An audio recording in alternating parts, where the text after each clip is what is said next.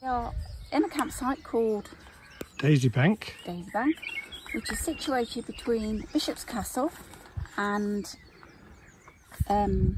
Churchstoke on the 489, I think it was, wasn't it? The A489. We're here. Yep. It's a lovely part of Powys. We're actually in Wales, on the border of Shropshire. And we've come out of the campsite, turned left and taken the third right, and we're skirting these hills here. Corndon Hill we know quite well because that's the other side here is Mitchell's Fold. But the views here across the, how do you pronounce it? With the river? Yeah, Clamad Valley. That's I'll put right. it on. Camlad Valley. Yes. Which is where the river runs here. So at the moment we're about here. We're just going around this bend, and over there you can see over towards I think that's south. So Wales to your right, maybe a bit in the centre there, and then as you pan round you're actually going down to South Shropshire and Herefordshire. That way. And even on a misty, cloudy day, the views are absolutely beautiful along this road. Toddler's Hill, this is. As we come round there, you're looking at Llanford and Corndon, which is, you can see in the distance there, it goes round a bit.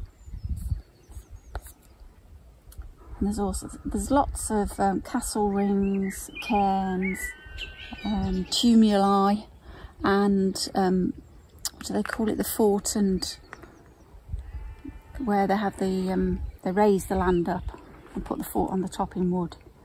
Montgomery. Yeah, there are in this part of the world. They're just everywhere. What are now the borders of Wales and England? I guess they weren't then, but no. So it is an amazing area for historically, and it's still working. It's a working area. There's lots of farms, so it's nice to see. Like Devon, really. That was nice because it was working. And it's the same Shropshire, Welsh borders. It's all working land. So it is lovely to cycle round. See all the wildflowers. And there's going to be a lot of blackberries here. Come September. I've seen wild lavender, honeysuckle, some here. I've never seen lavender in the wild before, but there was some today. We passed it. Foxgloves. And those is it oxeye days? It's lovely. Yes. Yeah. So we'll carry on a bit.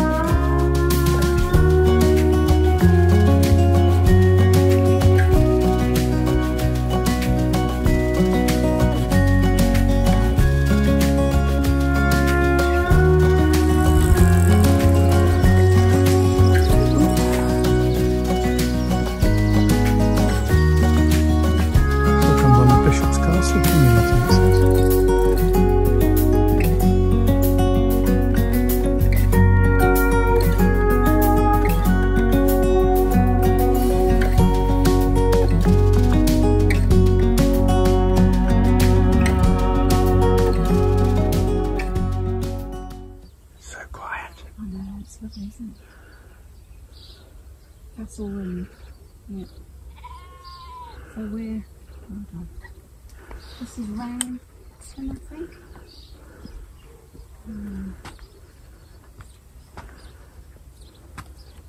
Yeah, that left-hand turn obviously is a dead end. Yeah, this road goes round Roundton. There should be a little lane off to the right with a car park or something, according to this anyway. Isn't it lovely though? It is so quiet. It's quite warm now, the sun's coming out. Yep. Oh, sunshine. Hooray! Hooray, look at that. And the sun has shone. And the mist has gone.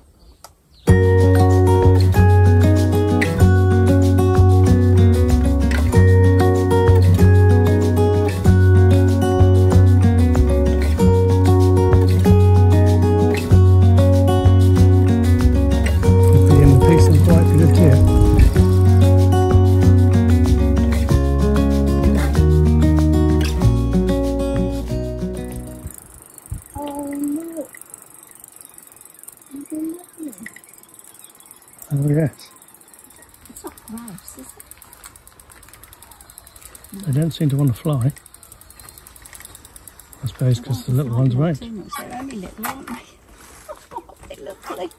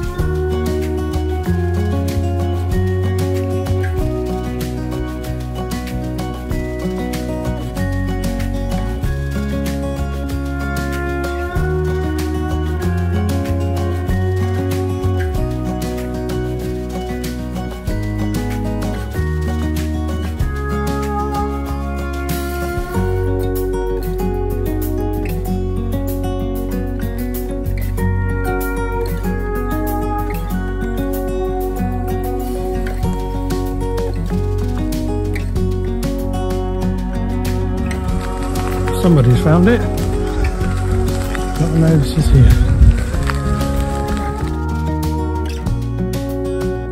The Mile Fort dominated the summit 2,000 years ago.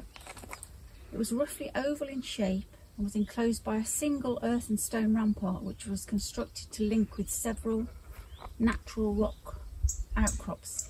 It was 1 to 2 metres high and 12 metres wide in places, with one entrance. Wow.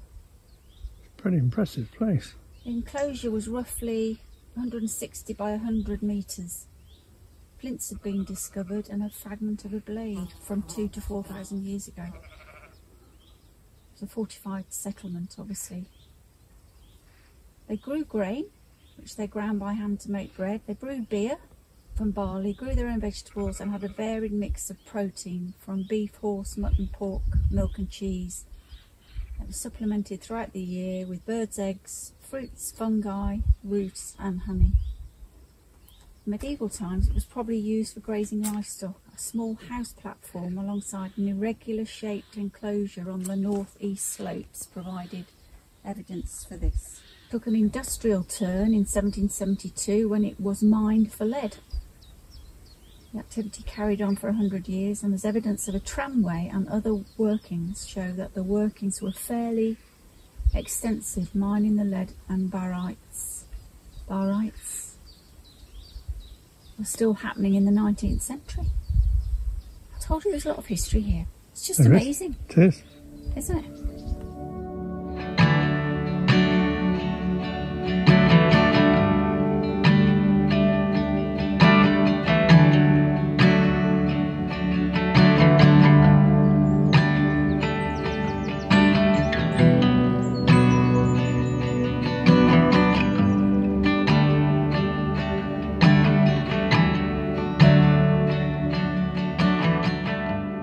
Over here, look.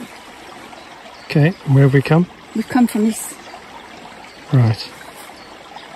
So doing the circuit. Yeah. I want to know what a tiny spring ephemeral is. We'll Google Should be it. looking that up.